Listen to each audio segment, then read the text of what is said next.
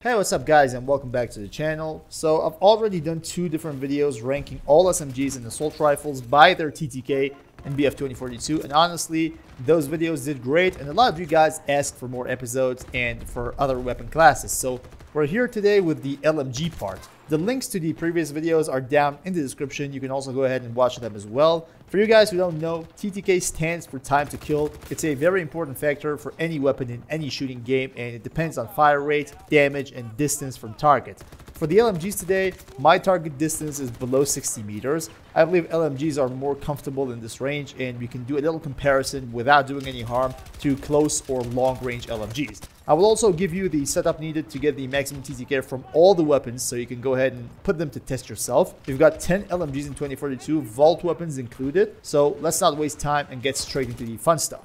At number 9, we've got the Type 88 LMG. If I want to be absolutely honest with you guys, I've always hated this weapon, and it goes all the way back to Battlefield 3. Back in the day, it was more powerful, but even in Battlefield 2042 and as a vault weapon, as soon as you start playing with this weapon, you realize there is something wrong with it. The TTK on this weapon is 356 milliseconds, which is really a bad number even compared to other LMGs. I have no idea why, but I always come across people running away from me or even killing me with 2 to 3 HP remaining when playing the Type 88, and this has never really happened to me that often with any other weapon in the game. Maybe it's a damage model or maybe even something else, but one thing is for sure, and that's the fact that Type 88 really deserves to be called the worst LMG. Make sure to try and change my mind in the comment section, but anyway, let's take a look at the best weapon setup for this weapon to get the target TTK. For muzzle, I like going for the champion muzzle brake. For underbarrel, I would say the foregrip is a good option to remove some of that vertical recoil. Then go for the bipod for some long range shooting as well.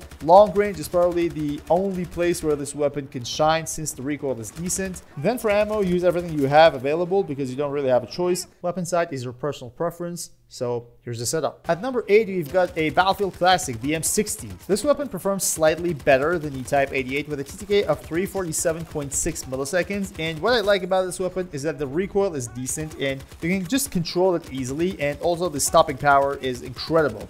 It really feels like you're shooting an LMG, and the damage model definitely gives this weapon something to say, regardless of being the second worst LMG in the game when it comes to TTK. Now for the setup, it's pretty much straightforward. You gotta go with the default muzzle, then go straight to the LWG grip to get some more accuracy, and then a bipod is also great when you want to lay down some suppressive fire. For ammo, you don't really have a choice, so go ahead and use what you've got, use your favorite weapon sights, and you're good to go, and here's your setup. At number 7, we've got the RPK-74M, which is another vault weapon, and it beats the M60 by the smallest of differences, really. That's actually 0.6 milliseconds with a TTK of 347 milliseconds. RPK in 2042 is a middle line between assault rifles and light machine guns. It has the defining features of both weapon classes in one package, and I think it's a pretty decent weapon. The recoil is pretty much easy to get used to, the damage model is fine, the fire rate is on point, and I guess you can call it a solid LMG. And I gotta be honest, I really enjoy playing with this weapon. For the setup, however, I'd go with the Archon Tactical Muzzle Brake to avoid the annoying horizontal recoil that this weapon really has by nature.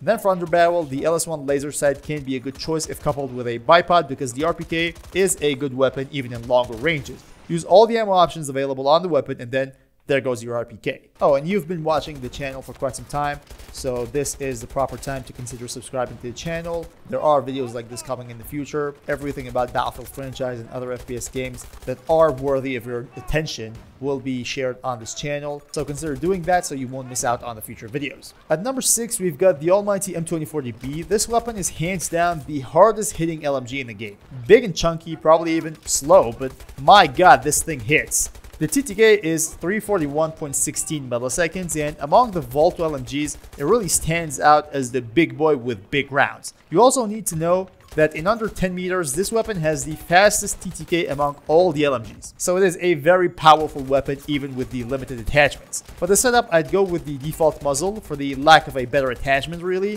For underbarrel, we've got the LWG grip available, so go ahead and use that alongside the bipod, which is really a must for any light machine gun. For ammo, again, you don't really have a choice, so use what you've got, and here you go. Here's the setup. At number 5, we finally got a true Battlefield classic, the XM8. It came all the way from Bad Company 2 to Battlefield 2042 to become the best vault weapon LMG in terms of TTK. That number for the XM8 is 325 milliseconds, which is way faster than any other Volt LMG. Honestly, it really feels great to play this gun. The thing has a high fire rate, the recoil is decent, the long range capabilities are great, and all in all, it's a more powerful version of the RPK being as fast as an assault rifle, but with the LMG firepower. For the setup, leave the muzzle on default, but for underbarrel, LS1 laser sight should give you some more hipfire accuracy for close range gunfights, and a bipod lets you enjoy the full potential in long range. There's also no choice for ammo, so use your favorite scopes, and here goes the setup. At number 4, we've got two weapons having the exact same TTK, the DFR Strife and the Avances, which is probably the most popular LMG in the game. They both have a TTK of 312 milliseconds. What's very interesting with ranking LMGs is the fact that not even one Volt LMG could make it to the top 4, which reminds us one more time how big the performance gap between Volt weapons and all-out warfare weapons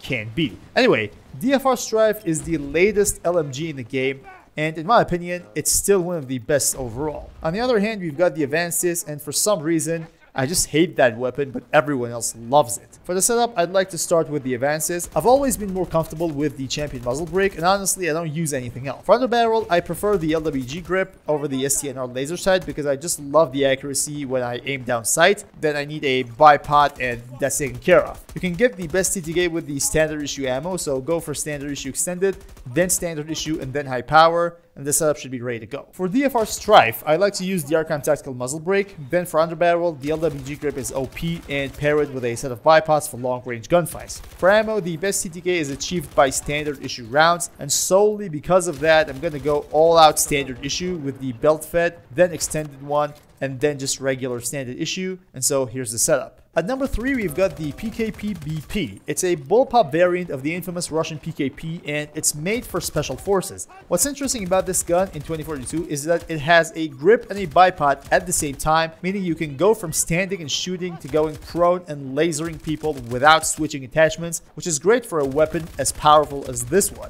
The TTK on this thing is 289 milliseconds, which is considered a huge upgrade even compared to the Avances or the DFR. Now for the setup, a Champion muzzle brake should do the trick. For underbarrel, you don't have a choice, but for ammo, considering we need the best TTK, you should go with the standard issue extended, then high power extended, and then high power. Use whatever scope you like, and here's the final setup. Moving on to number 2, we've got the RPT-31. This weapon's recoil, in my opinion, is all over the place, but once you get used to it, you will be unstoppable. The TTK is 286 milliseconds, which is just slightly faster than the PKP, but you've got some more attachments, and overall, I believe it's a better weapon. And it's more of a close-range LMG compared to the PKP, so you better keep that in mind. For the setup, you gotta go for the shortened barrel to get the fastest TTK, so we're only using that today. For underbarrel, LWG grip is the way to go, coupled with a set of bipods, making things easier in long range and for suppressive fire. For ammo, high power gives you the fastest TTK, so high power extended, then high power, and then standard issue should do the trick, and here's the setup. And lastly, at number 1, we've got the LCMG. Not gonna lie, the LCMG has never been my favorite LMG. I don't like the recoil pattern. I don't even like how it looks, but that doesn't change the fact that it's got the fastest TTK for a light machine gun in Battlefield 2042, which is 281.83 milliseconds. To achieve that number, you gotta do two main things. First of all, you need to be using the shortened barrel